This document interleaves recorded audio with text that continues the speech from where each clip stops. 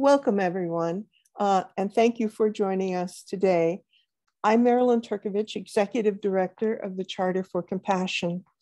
Just a week ago, the Charter recognized the Parent Circle Family Forum as being one of our 2021 humanitarian awardees.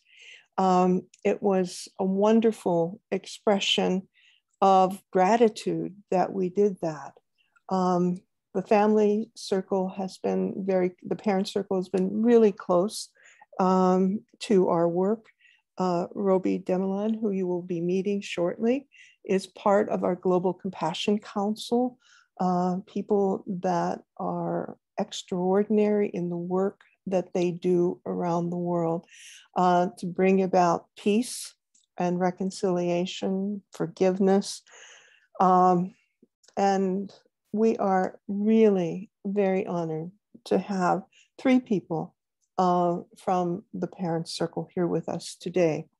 And so I am going to invite you as you listen and have ideas, reflections, and questions to please put them in the chat and make certain that you either make those reflections and questions to either the host and the panelists or to everyone who might be on the program.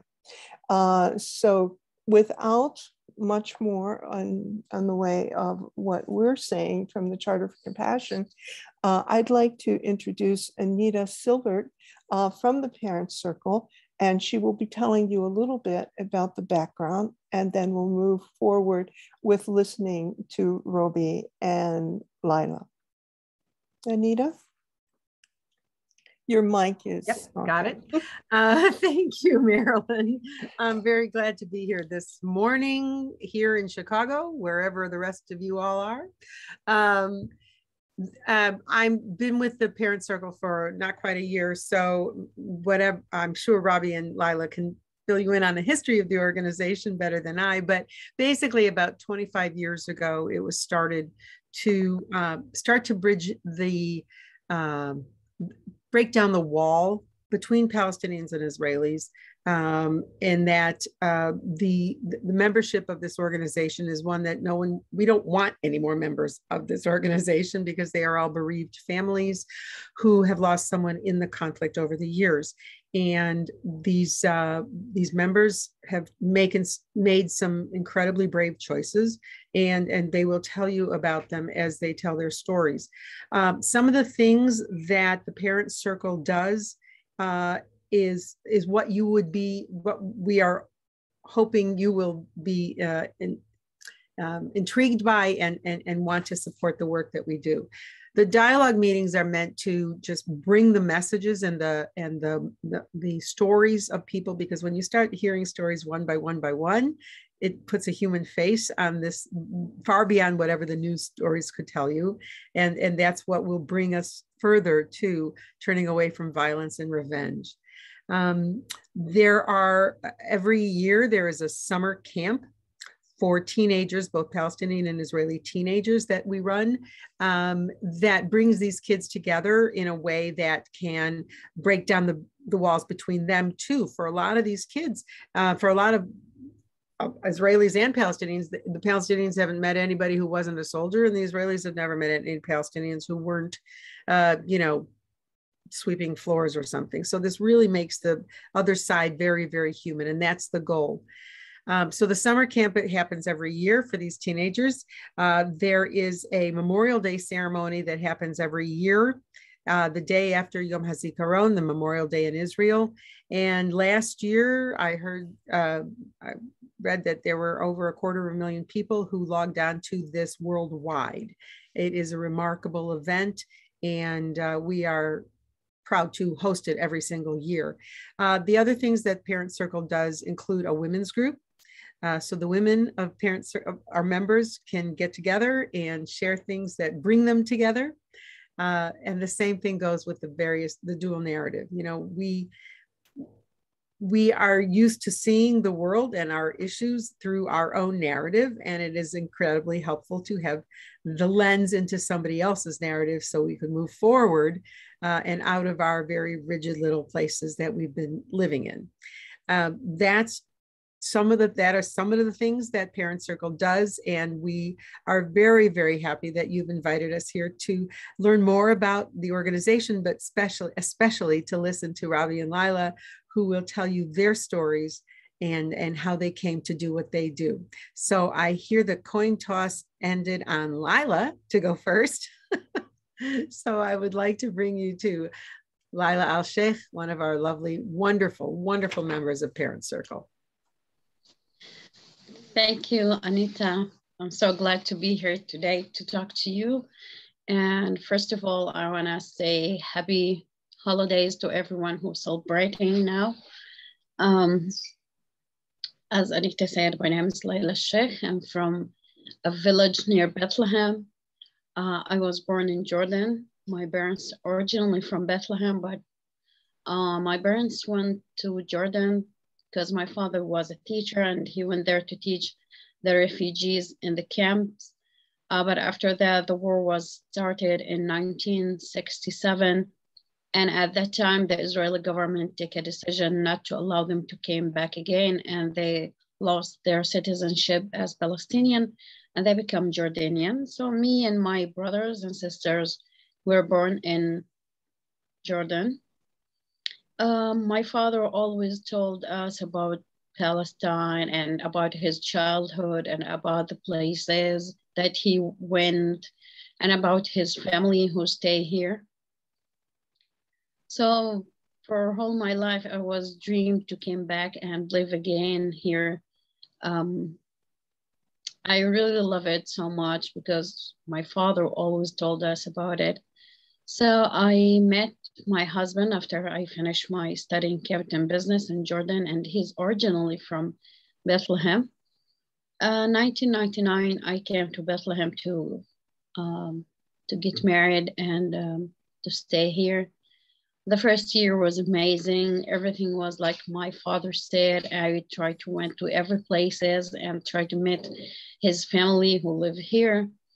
So I was really so happy, and our happiness become much more when we have our first daughter. And we start to think that the life will be so beautiful forever. But unfortunately, after 2 months, the second uprising was started. And it was the first time I lived in a crazy situation like that. And I was hoped that this will end, but unfortunately, every day become much more harder and harder. And at that time, the Israeli government take a decision not to allow to give the people like me who came from Jordan their Palestinian citizenship. So I can't go freely from place to place. Most of the time I should stay at home with my family, but I wasn't care too much because I have my family to take care of. And our happiness become much more after 1 year when we have our second child. He was a boy. We named him Qusay. We loved him so much. He was beautiful, intelligent boy. When he became 6 months old, 11th of April, 2002, our happiness was ended. 4 o'clock in the morning when he was woke up in a very serious condition, because 1 day before the Israeli soldiers came to our village through tear gas, and he smelled some of it. At that time, the treatment wasn't good enough in my village, so we tried to take him to the hospital inside Bethlehem. But we face an Israeli checkpoint. They stopped us and they said, you can't enter because it's a military zone. So the next chance was to take him to Hebron, the next city to Bethlehem. But again, the soldiers said to us that the main road is closed. So the last chance we have to take him to Hebron, but through villages, and that road will be rough and long. The main road will take 20 minutes, but that road will be much more. So again, we faced another checkpoint between the villages. They stopped us. They tried to search the car and the ID of my husband and my father-in-law. So my father-in-law tried to talk to them and tell them that our son in serious condition and he should be in hospital as soon as possible, but they asked him to stay in the car. A few minutes later, I was really thinking and crying. I feel hopeless. I didn't know what to do. But I then have an idea to go a risk and talk to them. And the risk is if they find that I didn't have my Palestinian ID, maybe they will send me back to Jordan or take me to jail and I will never see my children again. But at that time, I wasn't care about myself. I just care about my son and try to save him. So I went to them and tried to talk to them, but they start to laugh at me and they asked me to stay in the car. More than 4 hours we stuck there until we reached the hospital. So when we reached the hospital, the doctor said that if he will stay alive after 48 hours, he will be handicapped. So the two choices was hard to imagine and accept. Few minutes later, they take him to the intensive unit care because his condition became much worse and worse. And the end of that day, he was died. When the doctor called us, we returned back home. And when we called the doctor and he said that he died, I felt at that moment that his word was like a bullet comes to my heart, smashing down for many pieces. I started to cry like a crazy, didn't know what to do. A few minutes later, the house was full of people, neighbors, relatives, friends. But for me, I wasn't care about any one of them. I just care about my son and think about him. So I started to convince myself that when I came back home, I slept in the car and this is a dream and this is not true. And next day I will go back to the hospital, bring him back and he will be in a good health. But unfortunately, that was the truth. So at that night, I have a dream. I slept maybe for 5 minutes. I was very tired. So I have a dream that there's a white dove came and sat on my shoulder and said to me, "Mama, don't cry. I'm so happy." But from that moment until now, I couldn't stop crying when I think about him or speak about him. Next day, when they bring him back to say goodbye for him, until the moment that they put him between my arms, I was still think that maybe he is alive and they try to lie. But when I take the blanket off, I was really shocked when I saw him. He was very blue. I tried to kiss him in his cheek as I always do when I hold him, but I felt like I kissed a frozen rock. So immediately, without thinking, I hugged him so tight because I was believing miracles and think maybe some kind of miracle will happen and he will go back to life. But unfortunately, the only thing that happened that they take him away from me, and that was the last minute I saw him and hugged him. From that moment, my life became like upside down. Everything was changed. I started to feel the hatred, anger, sadness, all the bad emotion you could think about.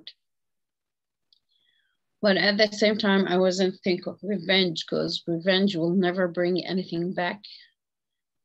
And I started to think about how could I protect my family and myself, my husband.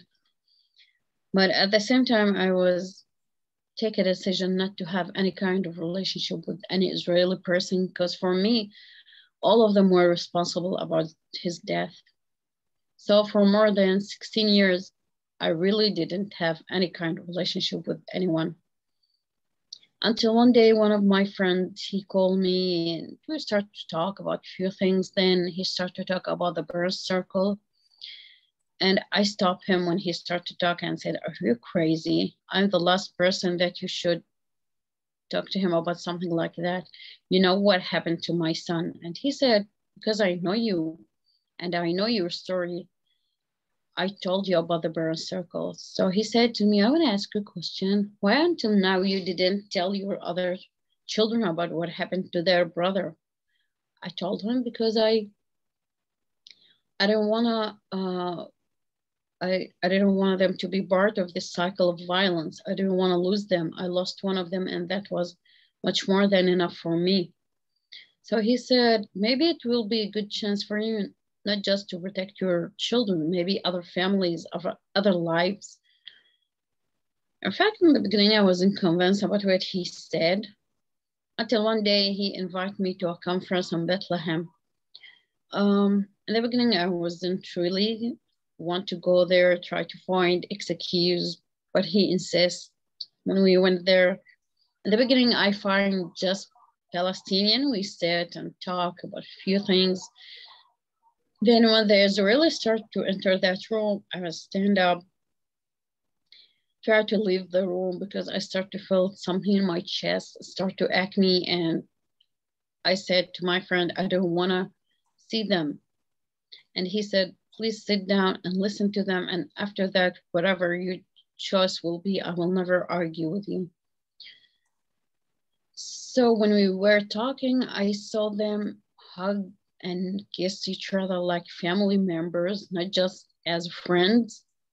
And that was the first time I saw something like that. And I was thinking, oh my God, what's happening here? I want to really sit because I want to really know what's the thing that make them so close to each other like that. So when I listened to their personal stories and how they lost their beloved ones, I really touched because that was the first time I looked at them as a human like me, not an enemy. For the first time, I felt that we share the same pain, the same tears. And that was so moving. And I was said to my friend, I want to participate in one of the project.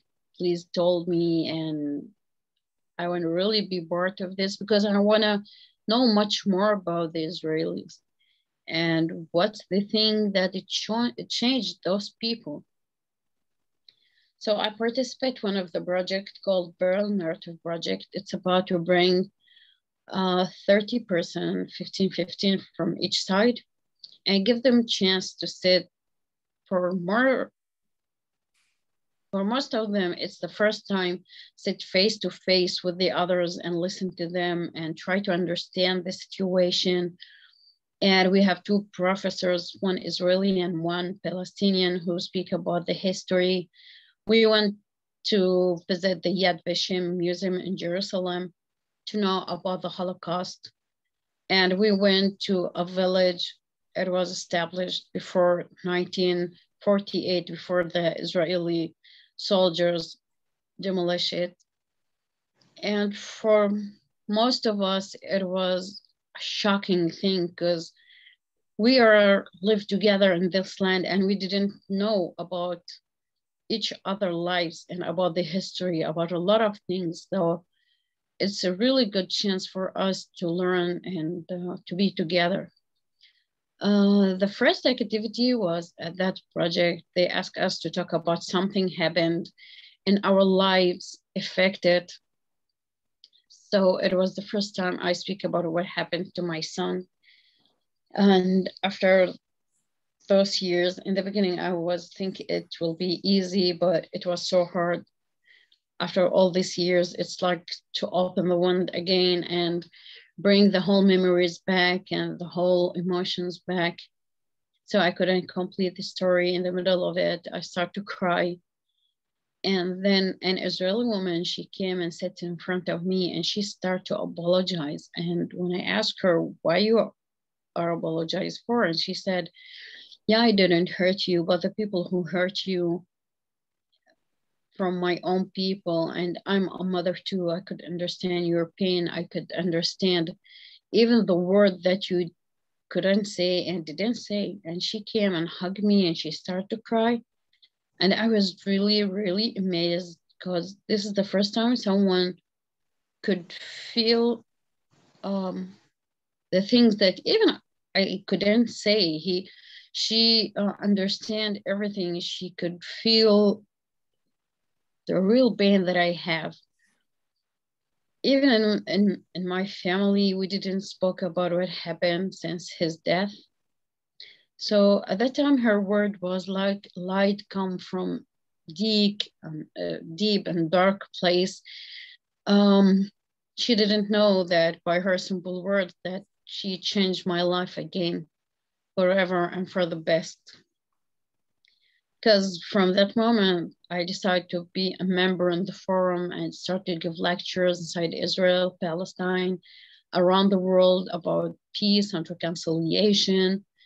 But that wasn't just the only thing that I've done during this journey.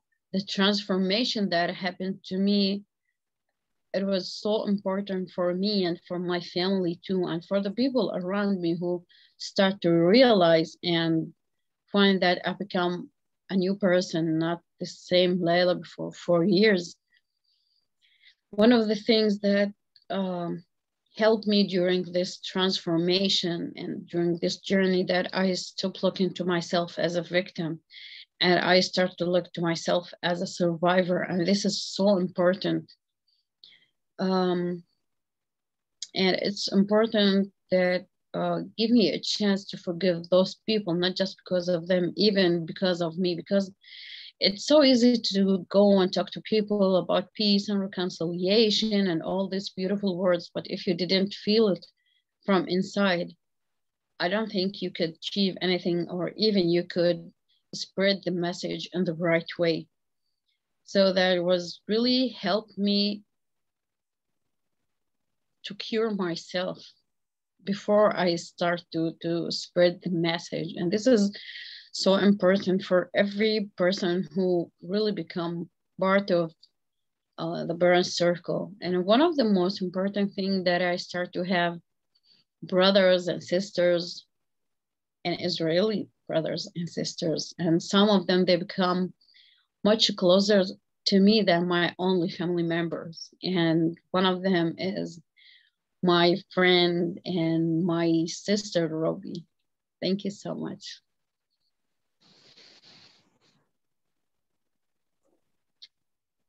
Thanks, Lila.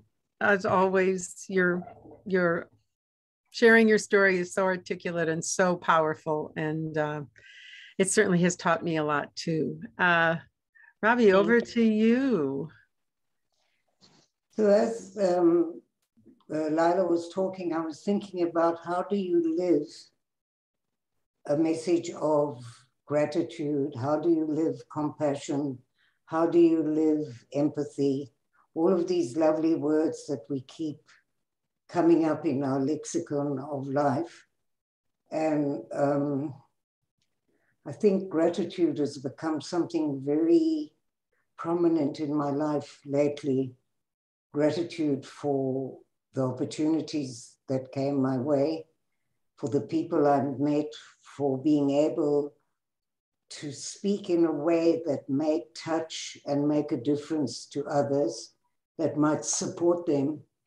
I don't really like the word help because it makes people helpless, but the word support is a very powerful word. And sometimes if you're given the opportunity to be a catalyst in the change of somebody else's life from anger, as was in the case of Lila, and sadness all the time and never being able to let go of that sense of being a victim, to be able to be a part of somebody's life and to watch a transformation is a huge gift.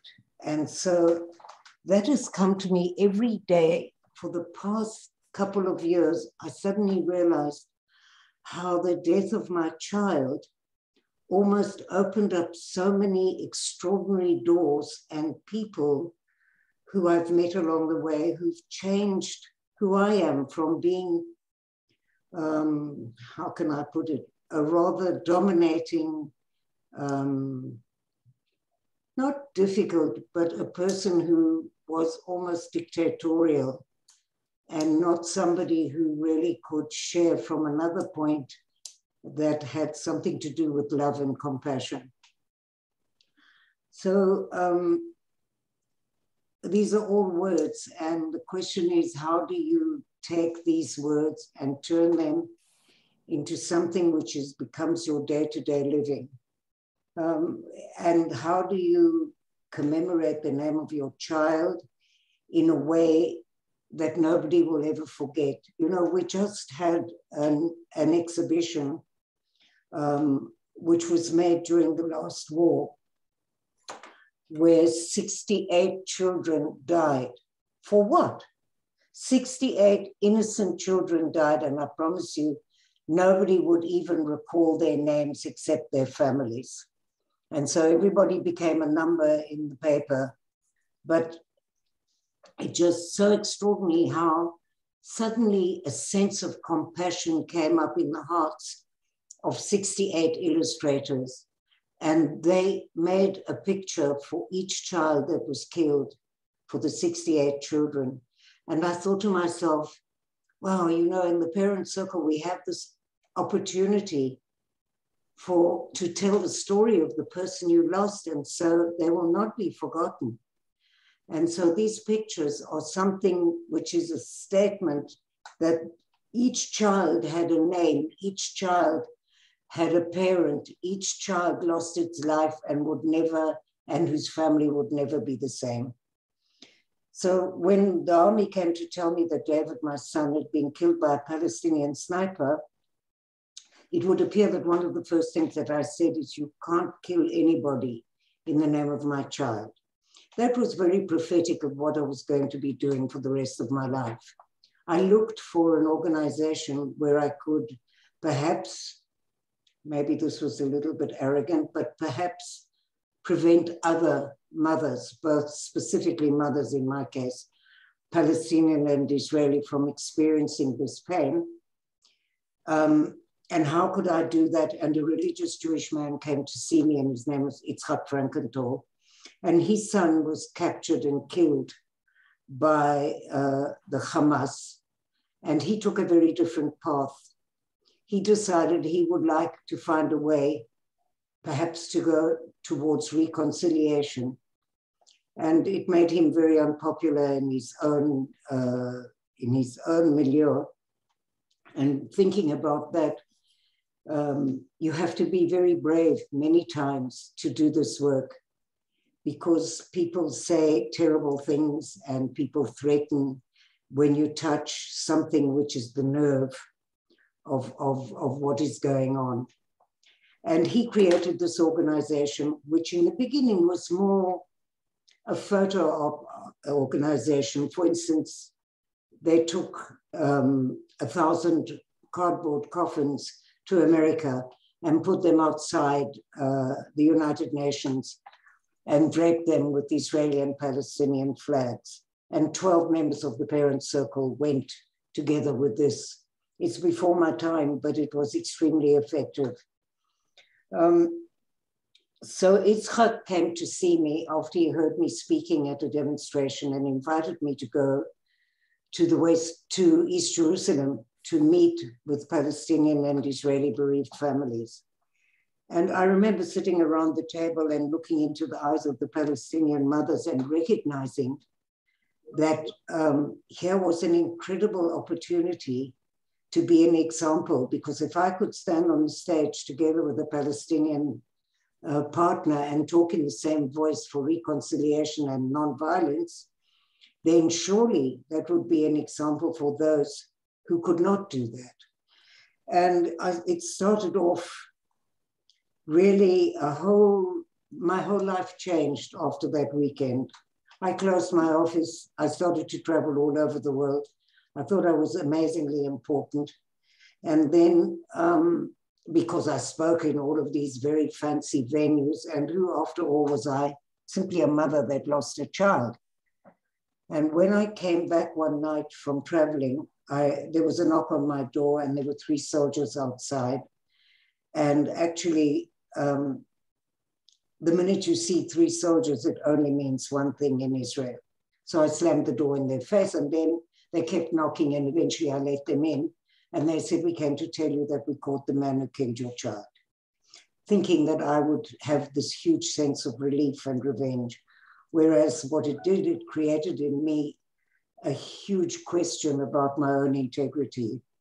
You know, could I continue to do this work and not walk the talk? It's very nice to go around the world talking about peace and love and reconciliation and read bad poetry and rainbows and all of those things. But do you actually mean it? I'm not going to go into all the details, but I can tell you that eventually I wrote a letter to the family who were very shocked when they received it from 2 Palestinians from our group. And in the letter, I told them about David, my son. David was a student at Tel Aviv University, and he was studying for his master's in the philosophy of education. And he was part of the peace movement and part of the student uprising. And here was this person who was in a quandary about should he go and serve in the occupied territories. And, you know, we don't know who the person is behind the gun, because this kid came to talk to me and said, what shall I do? If I don't go, what happens to my students? He was teaching philosophy to kids who are going to be inducted into the army. And if I don't go, what happens to my soldiers? He was the officer. But if I do go, I will treat people with dignity, and so will all my soldiers. So here you go. You know, you don't know the black person behind the gun. You don't know the quandary of growing up in Israel and what it's like to be fed with the myth of the army and how much you have to provide and protect for your country. I also told the family about the parent circle, that we are more than 600 families who've all lost an immediate family member, and that what we want in the long run, the vision is to create a framework for a reconciliation process to be an integral part of any political future peace agreement. Because without that, we can have another ceasefire until the next time. I also told the family that we needed to meet. We owed that to our children and grandchildren. And of course, the family were very shocked when they got that letter and expected, you know, they said if everybody signed on this, perhaps there would be peace. And me, not being the most patient character in the Middle East, expected to get a reply immediately, and it took 3 years. And in the reply, I was told that I was crazy and that I should, and that he killed 10 people to free Palestine. That turned me from being a victim, or the victim of this circumstance, into being, I don't call myself a survivor anymore, I don't like that word, into being a victim. Because there is a connotation of survivor, which isn't exactly the way that I feel. So, but people must choose the words that are suitable for how they feel at a particular time. And this released me, this whole letter released me from being contingent on what Thaya, that's the name of the sniper, would do. I went then to South Africa, which obviously anybody that's listening would recognize this extraordinary South African accent, to make a film about the Truth and Reconciliation Commission, and to look at how perpetrators and victims, feel today about giving evidence at the Truth and Reconciliation Commission, and to explore the meaning, for me personally, of what is forgiving. Everybody has a different definition. It's not a prerequisite in the parent circle. You don't have to be part of forgiving. You have to be aligned to the message of nonviolence, to the message of reconciliation, and to the message of getting out of the occupied territories. I wanted personally to meet a woman who had been to the Truth and Reconciliation Commission, and she told the people who had killed her daughter, I forgive you. And I wanted to know what she meant. And I asked her, what's your definition of forgiving? And she said, forgiving is giving up your just right to revenge. And the man who had sent people to kill her daughter said that by her forgiving me, she released me from the prison of my inhumanity. And for me, that's a very important statement. I can't imagine something that is more moving than to say, by her forgiving me, she released me from the prison of my inhumanity. the story goes on, and I tried to meet the sniper on several occasions. We have a new government now, and perhaps that will work out. I don't know. But it isn't as pressing as it was right in the beginning. I think what is really important for people to understand is that it's not about just two people. There are 600 stories behind us. We could have 600 people talking to you and telling you how of their path to transformation. So when we talk about the work is on the ground, both in Israel and Palestine, and it's not just for bereaved parents or bereaved families. We work with the general public. So that what Lila was telling you about, the parallel narrative program, is a very important part of how we see our work, because what are you teaching? If you want to teach empathy, you have to teach history in a way that each person can actually look at their history and say it as they see it. And the other side may not agree, but they certainly would listen with empathy. And that is the beginning of a conversation, is the beginning of ending all of this. I have to be right. You know, I'm right, you're right, and neither of us succeed. So, and talking about the women's group, I think it's time for women to come to the table. But I can tell you what Lila was saying is very true, is this fact that we don't know each other, which creates this huge barrier. And so going into a home in Palestine and talking to women and realizing that the only Israelis that they've ever met are either settlers or soldiers. So why would they think there's anything different? And by going into a school in Israel with a Palestinian partner and recognizing that none of these children aged 17 who are about to go into the army have ever met a Palestinian in their lives. So what is all of this? This is called fear, which creates hatred, which creates violence. There are so many. I hope you will go into our website of the American Friends, join our newsletter, and we travel so much extensively all over the world. Hopefully, I don't know, I hope that this COVID will quieten down and that people's lives, which will never be the same, but that we will all be able to travel and spread this message wherever we go. I think that there's not a question now. I just returned from a trip to the Deep South in America and seeing the root of slavery and what happened and seeing the whole movement of civil rights, you begin to understand that everybody has this intense, painful history that has to be dealt with. So any questions that are difficult, please ask Lila. Otherwise, thank you very much. Marilyn, you can come back. Okay, I am back. And I've encouraged people to write some questions, but and I think a question was sparked with what you just said, and that is, can you speak a little bit more about the political structure that you have in mind that you think could be used in other places in the world? Because I think that is so important. Even places like in the United States, between neighborhoods, between groups of people who are different than perhaps ourselves.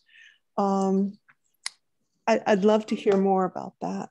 I think one of the things, and Lila will also say what she thinks, but I think one of the things, this whole state of polarization wherever you go, and in America more and more obvious. I've traveled a lot to the States, and this trip to the South shocked me to my core to see that there are places with 80% Black people, with white people running the town, as if, you know, it was like going back to South Africa and thinking to myself how they could do with a parallel narrative program. We were in Montgomery and I was looking at the cemetery with the Confederate flags. which every American, I don't know if the Americans know the history of slavery. I don't know if they know that 1 out of 3 Black people or Black men have been to jail. I don't know if they know about the 20%, 80%, but it's something that one has to acknowledge. And while there's so many museums for the Holocaust in America, but where are all the slavery museums? And this extraordinary opportunity to meet with a person like Brian Stevenson and to see a museum which he created out of so much love. It's not there to punish people.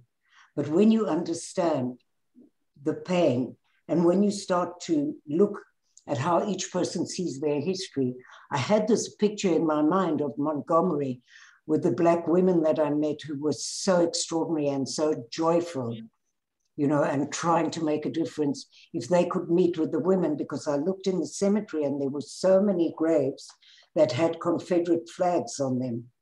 And I thought, why don't they meet with these women and try to create some kind of narrative project like we do? And so our work can definitely be exported to other places. I was in Sri Lanka before the COVID and sitting in a workshop and recognizing just how valuable it would have been for these people who probably had never had the opportunity to tell their story ever, suddenly had this opportunity. I mean, what is the work of the Parent Circle? What we are doing is making an emotional breakthrough by telling you the narrative of our story. And even the hardest of hearts cannot be left without any kind of emotional feeling, even if they don't agree with you. But how could you listen to Lila's story, or my story for that matter, and not be moved in some way? And so there were so many stories. There was a woman sitting in the workshop with me in Sri Lanka. Sorry, once you start me talking, I can't stop. She was sitting next to me, and it was a lot of families who didn't know what had happened to their children. But I could see that she wanted to say something, and I said to her, what?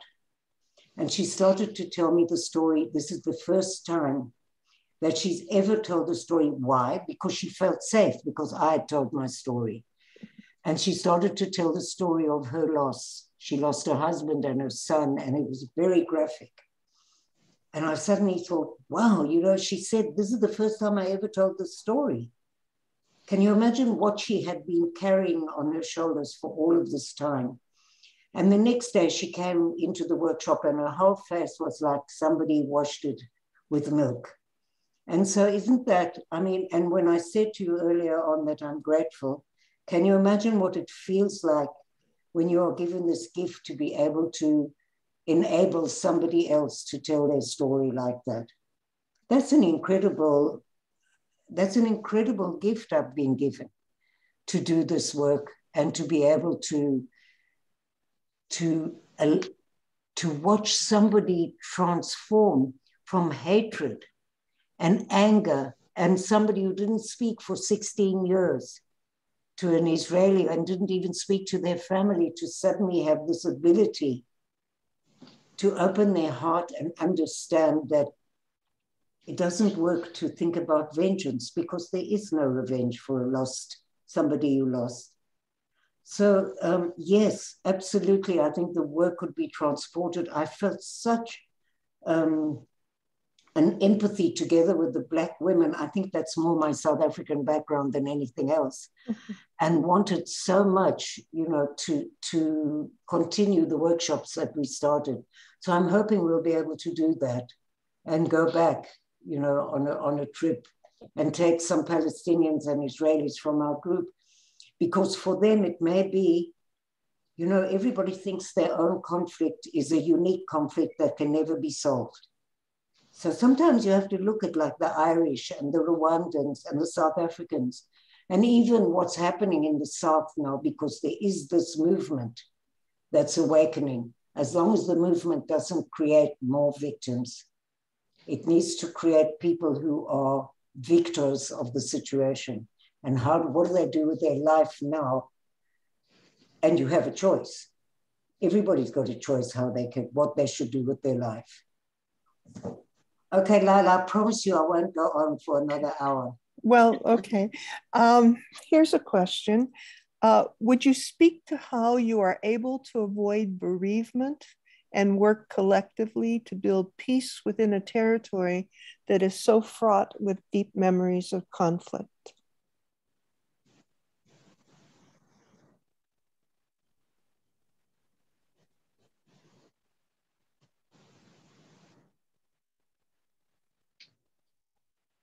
I really think maybe I didn't understand the question correctly.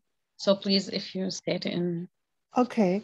You know, I think that one of the statements of the parents' circle is that you don't necessarily deal in bereavement, but that you take another position. And so, you know, how are you able to do that, considering the depth of sorrow that is in each of your stories?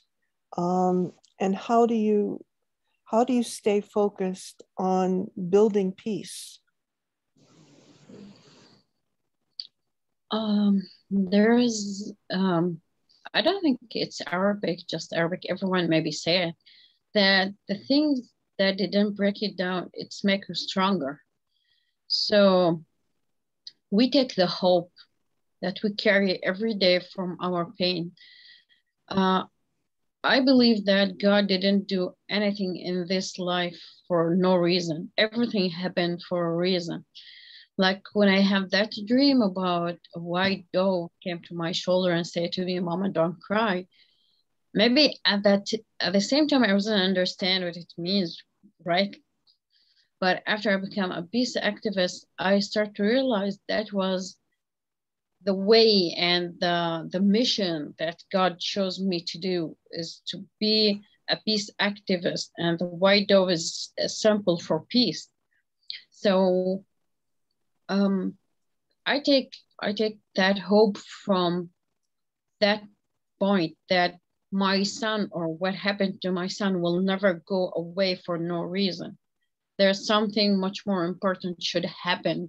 And I when I look to my children and the other children, even in the other side, it's so hard when I went for the first time to talk to the girls who will go to the army at the age of 17 and 18, and I really felt sorry for them. How you could think to send a child at that age with a gun in this crazy situation, and you think that he will be a normal person.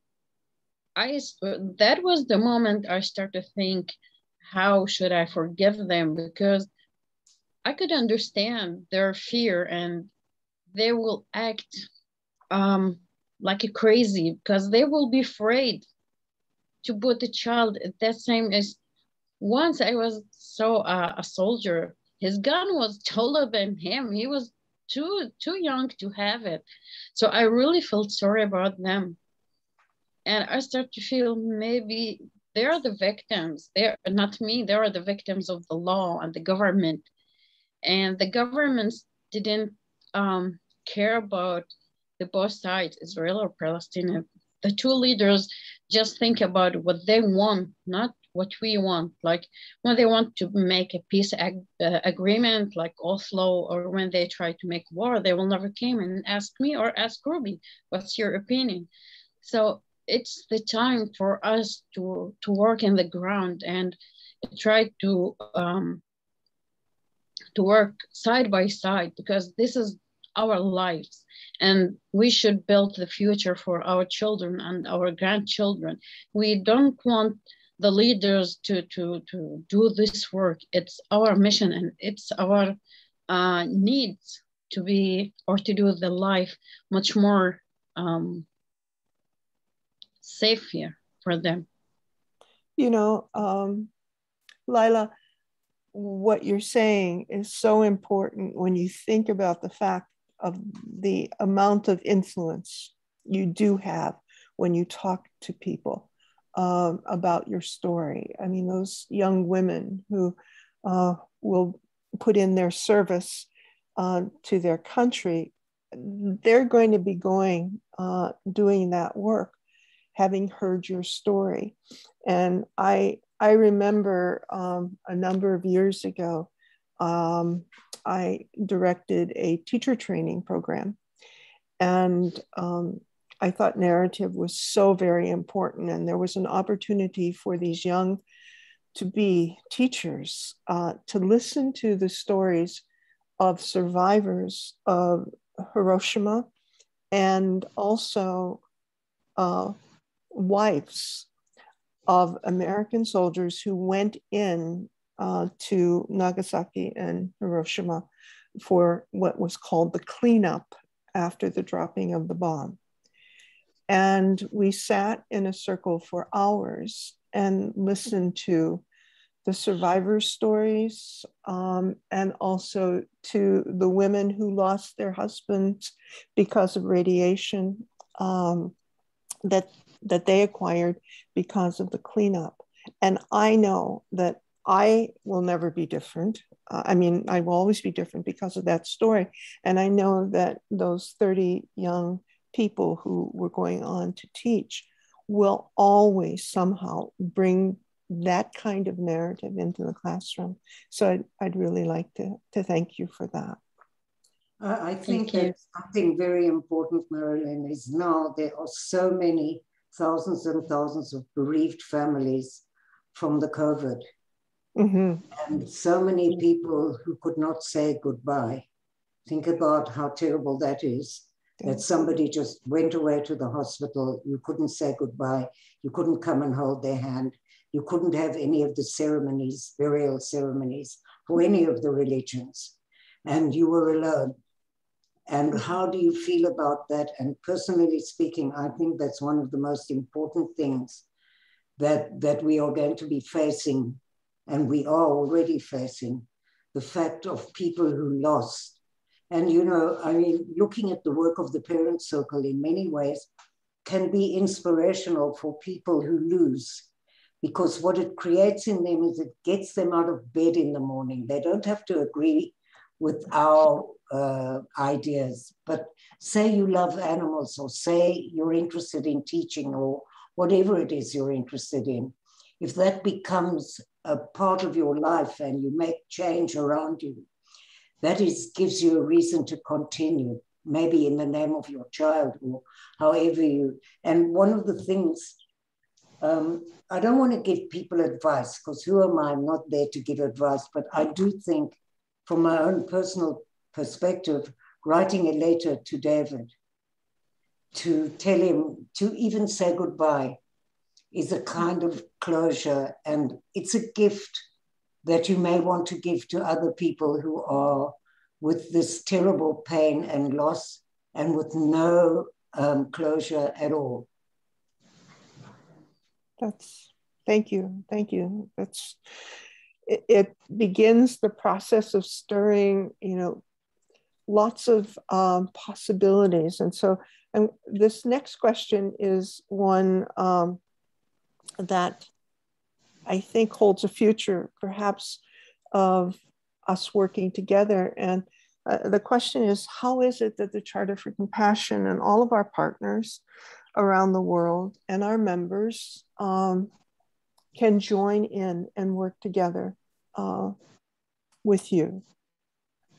Well, I mean, I think if you have so many members all over the world, that means many members who have many groups of people. And if those members and groups of people would care to listen to another message, we would be very happy to do this kind of dialogue meeting for wherever. I mean, we do normally travel, but in this case, Zoom and gloom has its advantages. You can actually meet with people and talk without having to actually travel. And I think that's going to be a lot of the work that we do in the future. Much of the work that we do on the ground has had to be online lately. It's never the same, because you want to have a break, you know, even in the middle of a workshop, to go outside and have a cup of coffee, and in the Palestinian case, mainly to have 2 or 3 cigarettes. And that's a way to communicate, which is totally different from sitting in a workshop. But if people around the world appreciate the message that we have, if you open up your knowledge to others, that they can certainly be in touch with the American friends or directly with us if they are in Europe or anywhere else, we would be delighted to do dialogue meetings and to share some of the work that we do that could easily be imported into their country. Right. So we have just a few minutes left, and I'm just going to ask this of everyone. Would you speak to the hope that you have for Palestine and Israel and for the whole world? Of course, we still have hope. Some people said to us, after 25 years, you didn't achieve anything. But I said, no, we achieved so many important things. And one of the things that this organization was a thought from one man, and now we become much more than 600 families, not just members, and more than 2,000 people who didn't lose their beloved ones, but they try to be part of this organization and try to help the others.